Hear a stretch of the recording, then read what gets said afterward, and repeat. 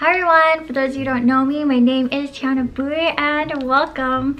For those of you who are new to my channel, this is where I share some of the advice that I've picked up navigating through the sustainability career journey, because I know firsthand that it can definitely be tough navigating that type of space, but hopefully with some of the videos that I come out with, it can definitely help in some way.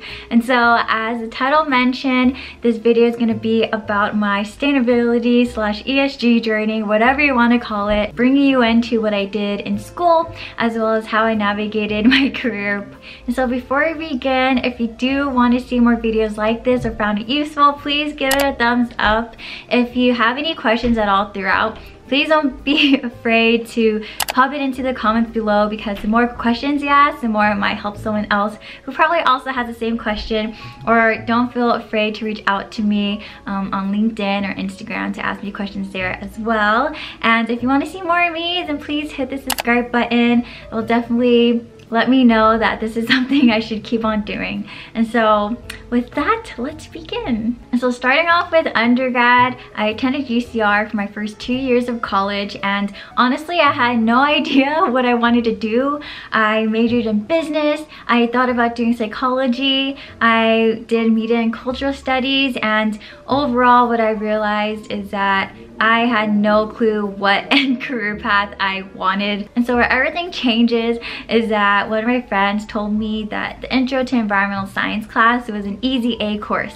And me, being someone who wasn't the super smartest in school, I could have used that easy A, and so took that class. But little did I know I would talk about it nonstop to every single person that I encountered while taking that class. I would go home and tell my mom about what I was learning, like, did you know that carbon is released because of us, and then it gets sucked into the ocean, and then it destroys the food value chain, and then it in turn affects us. I just thought the whole cycle was so crazy and interconnected, and it was something that wasn't quite talked about in my community, because the community that I came up in was in Orange County, in Garden Grove specifically. And at the time, you know, what was really emphasized on being first gen is that my parents were really hardworking. They wanted me to get a really good job that was high paying, the typical Asian jobs that you all are aware of. But yeah, I decided from that class that I was gonna major in environmental science. So while I was at UCR, one of the things that I really wanted to do was to transfer out, and that was because at UCR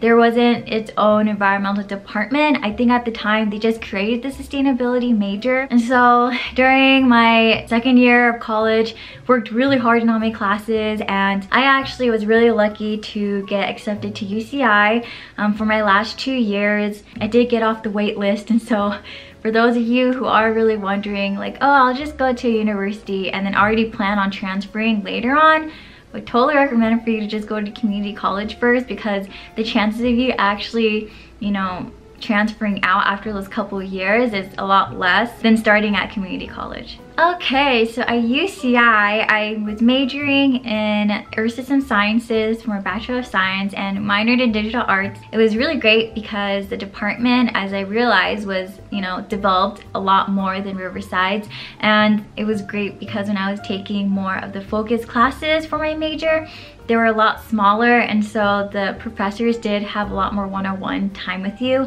And you'd also realize that the people that you're surrounded with, they wanted to do a lot more than themselves, because that was the thing with being in the environmental industry. You're thinking about the world that's unforeseen, like in the future, you know what I'm saying? And so I'm sure if you guys are majoring in this, you guys can agree, but that's what I've been experiencing. While at UCI, the core classes I took really emphasized on the sciences. It focused on learning about the oceans, soil, the atmosphere. Another thing that was emphasized was data analysis and understanding research methods. For the upper div classes, the one that I focused on was really water related, because at the time I was really interested in improving the water quality and water processes.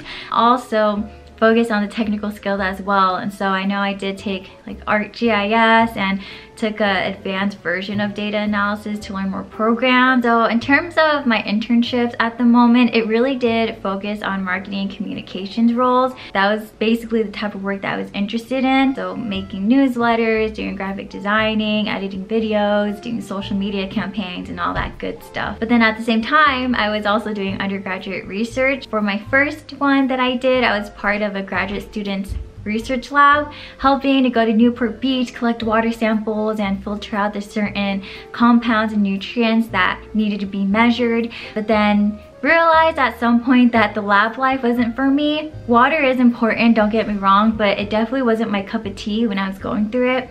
And so realized maybe I should emphasize something that's more related to the social aspect that environmental topics can relate to. And so in talking to the different professors in our department, there was a new one who came aboard and his emphasis is more on agriculture and food, and so developed the start of a research project that I believe is still going on right now that is trying to relate CSR, which is corporate social responsibility.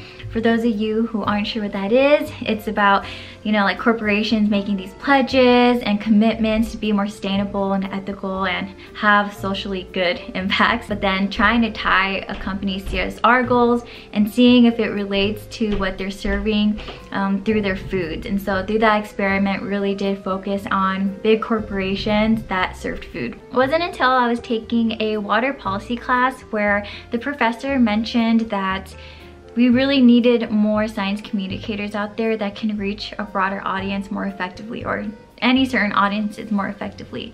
And when she said that, it made me think, okay, so I guess there is a market for science communicators, maybe environmental communicators, but that also made me realize that there's probably a lot of jobs that I haven't heard of yet besides like research, policy, and law. And so that prompted me to go and try to apply to grad school. And so the important lesson from undergrad was, one, really do try majoring in anything that you can that you feel like you're interested in. And so like I mentioned, I majored in business, I majored almost in psychology, I majored in media and cultural studies, I almost majored in music too because I was getting so into that as well. Really, if you're interested in anything, take a class in it, that's when you'll find out more. And then also don't be afraid to talk to your professors when you're there. I definitely, since I knew I was paying for my own college, I was like, I gotta learn as much as I can, and the people who know it best are the professors. So I go to their office hours not just to talk about my classwork, but also to just ask like, oh, besides being a professor, like what kind of jobs can I get in it? Another thing I learned is that it's really important to start interning and researching as soon as possible. You really want to get as much professional skills before you enter the workforce as much as possible, because that's what employers are going to look for, and it's just such a common trend for college students to be doing right now. So if you don't do at least one, you're already going to look like you're a lot more behind than the other people graduating college. And I would say the last thing that I learned in college is to really just trust your gut and where you feel like your direction might be. You at your core know what's right for you. Like, I don't know what it was. I knew that I wanted to do the environmental field. I didn't know what job I wanted exactly. I didn't even know what all the jobs were that I could do until later on in my life. And there were a lot of things going against me, like with my family and stuff. I love them and they're supportive, but in that, like, I got asked questions all the time from my immediate and my extended family, like, oh, climate change, is it real? Like, what job are you gonna get? And it was always concerning. It was really stressful for me to go to family functions, but I mean, I made it. Yes. And so that's what happens when, you know, you really just trust your gut and know that what you're gonna do, you're gonna work hard in, and that's all you can really go on. Okay, so grad school. What a time. But I went to the Grad School at the University of California, Santa Barbara, and my program was a two-year program, and I ended up getting my master's for environmental science and management. My specialization was in corporate management, and my minor or focus was in strategic communications, because again, can't let that go, but this is all gonna come back, I swear. So I chose to go to Grad School for many reasons. When I applied, I only applied to 3 schools, then lost hope that I'd ever get in, but then thankfully made it to all 3. I chose the Grad School because it's really known and there's a lot of alumni especially on the West Coast and in the US, where I can connect with and ask for advice for. And so decided to go there. Yeah, immediately had imposter syndrome, imposter syndrome, and was one of the youngest students there. All my colleagues were in their mid-20s, late 20s, early 30s, sometimes 40s. And whew, it definitely was a lot the first month for me. But after a while, I did talk to some of the older colleagues, and I decided, okay, instead of feeling like I don't belong here because I'm a young lady, I was gonna use this opportunity to talk to my colleagues about their work experiences, because I realized there were so many people from everywhere. Some was in film, some were in policy, some were in business. Like, there's just so many people from everywhere, and it was a great chance for me to inquire them about their working experiences, seeing if that's something I actually wanted to do. And so I was very lucky to have those conversations with my colleagues at the time to help guide and shape what I wanted to do. And so for the first year at Brand, a lot of the classes that we were taking were very interdisciplinary. These are our core classes, so they call it, but it consists of business, econ, law, policy, environmental science, data analysis, and just gave a good basis and a well-rounded education about all the different aspects that are related to the environmental industry, which is pretty much every single or almost every single topic there is to study. Along with my classes, I was able to also secure a fellowship with Southern California Edison. This is a really cool project because it was all about rebranding this outreach program in LA that helped give rebates and subsidies to lower income class communities, and gave them access, you know, to buy energy efficient appliances, to decrease their monthly electricity bills and all that good stuff. We had to utilize research that we were finding that was relevant to marketing to that type of community, and then building content around what we found through our research and going out and interviewing community members. I was mainly the person who created the graphics for the printed materials, as well as the ones that they had online, and then also was in charge of editing a lot of the videos. And so it was just such a cool process that not only connected like the storytelling aspect, but then also the environmental justice piece, and overall it would help to reduce carbon emissions in LA. And so there's just so many assets to it that I was really interested in, and from that experience realized that I really wanted to do something similar to this in the real world. And so that was probably one of the important lessons that I learned during my first year. Now, during my second year, a lot of my classes was focused on corporate management, and then also, since I was minoring in communications, this is where I was able to take a lot of my classes in storytelling and social media campaigns and all that good stuff. For the communications minor, I did complete a capstone project where I was helping a startup company with branding their company, making the website, their LinkedIn page, and infographics for them, and working with a small team to interview some of the stakeholders in there, as well as competitors, and seeing what types of information were important to put on the website and creating that brand. And then also got to work with another small team for my master's thesis.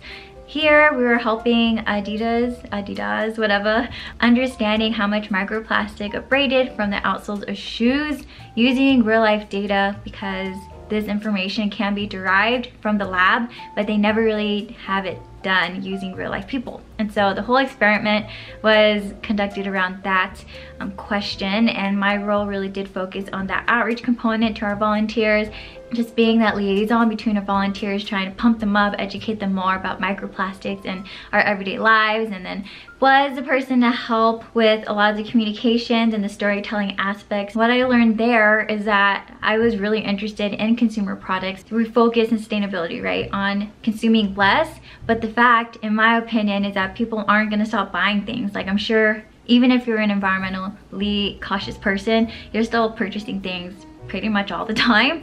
And so if there's a way that I can work for a consumer product company, sorry, and try to switch out some of the materials that they're using, or just making it more sustainable, then I feel like that would be such a great thing for me to do. And so along with those experiences, throughout the 2 years, I was also TAing, and so if you didn't know, and I realized a lot of students didn't know this, but if you TA while you're a grad student, chances are you don't have to pay tuition, and then you also get a stipend. So from that, I basically was going and got my master's degree for free.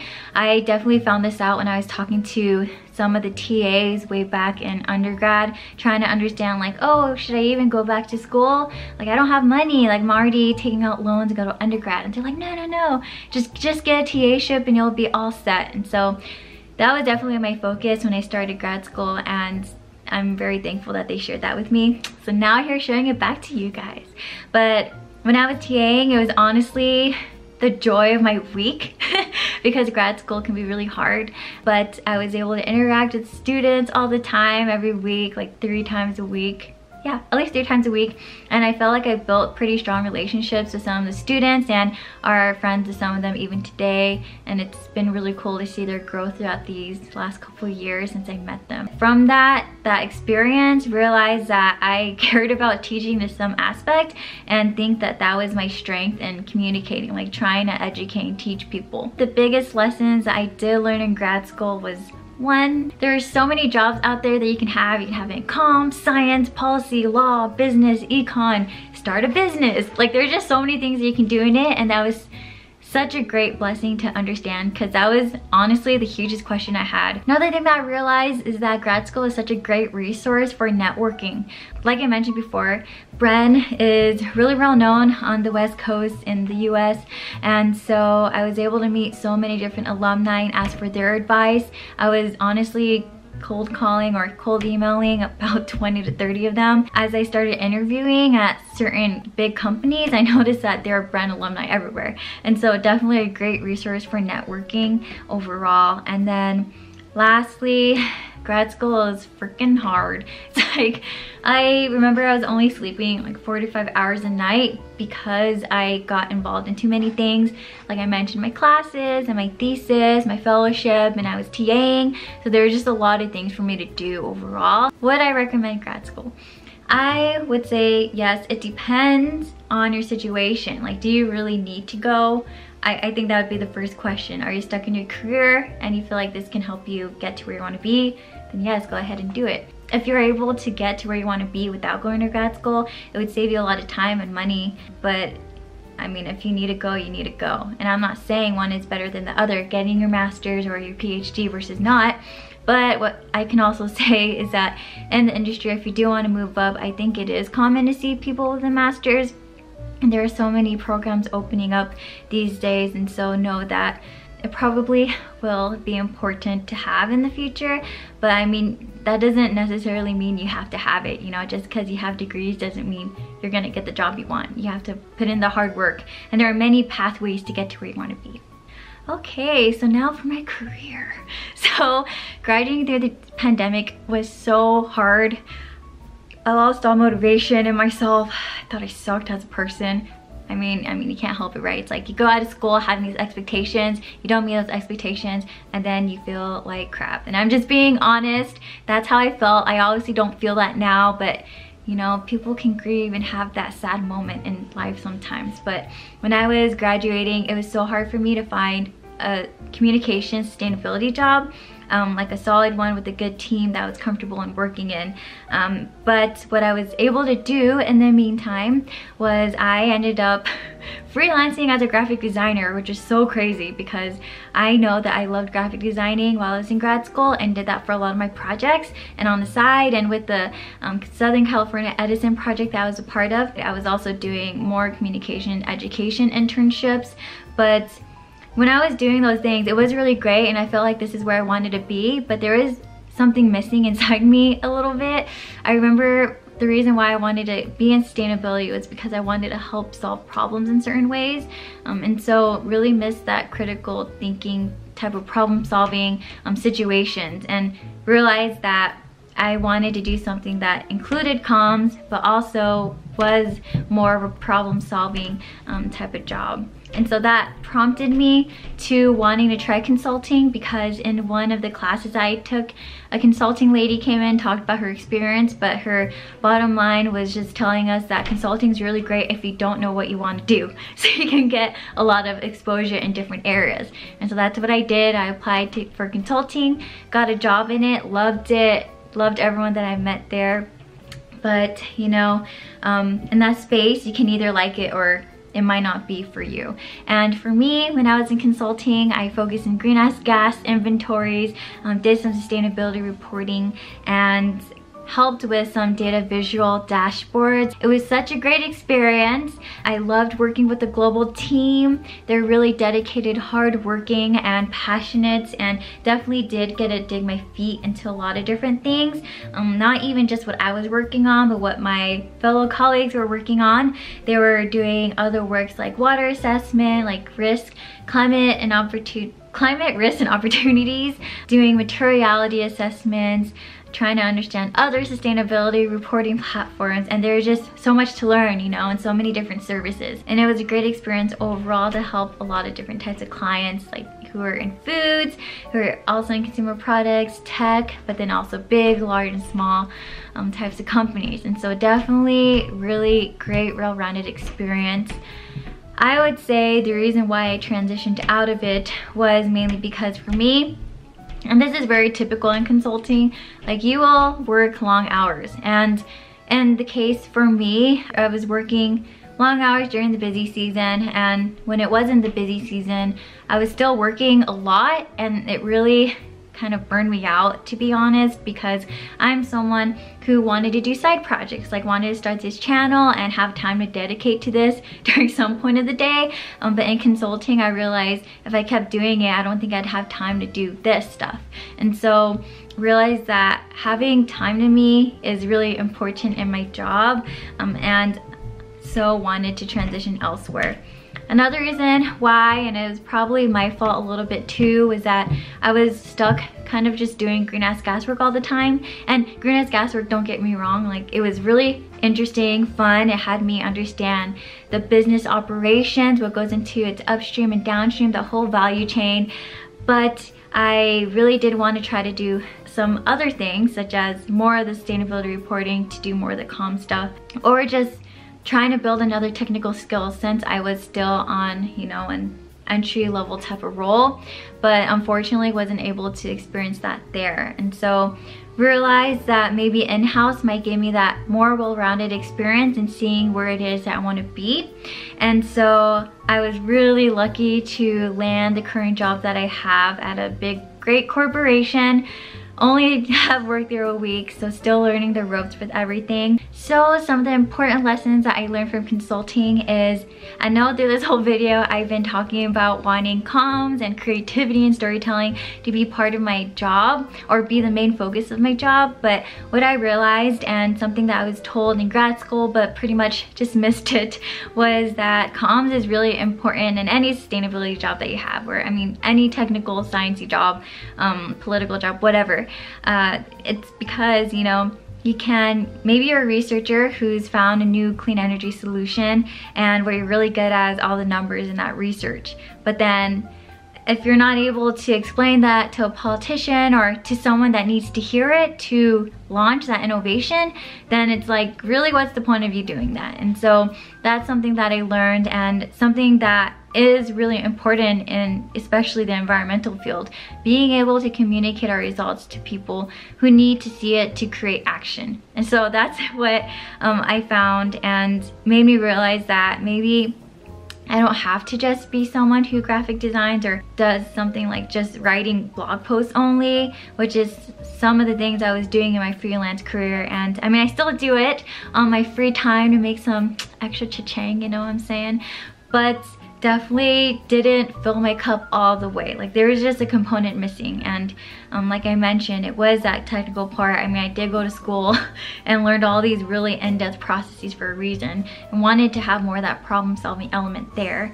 And so I did realize this, especially in consulting. Another thing that I realized, and I mentioned before, is that a lesson I learned is that time is really important to me. I know it's really important to everyone, but I feel like if I wasn't someone who is so focused on also wanting to do a side gig for myself, like with this YouTube channel, then I feel like consulting would be totally fine for me because I'd have more time for it. But it's just the matter of the fact is that I wanted to be able to have a better work and life balance for myself. And if you're into that high, fast-paced environment, 24/7, deadline heavy, always on the go, then you go for it.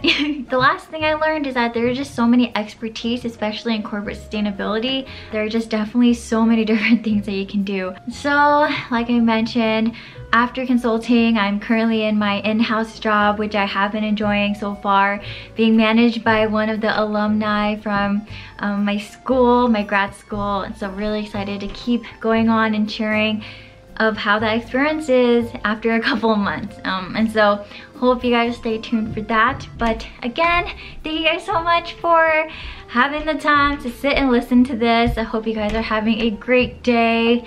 If you have any questions at all, please feel free to ask and comment below. I'm sure there's other people who have similar questions as you. But yeah, please don't feel hesitant. I know it can be tough sometimes, but you gotta do it. And so I will see you guys next time, and until then, bye.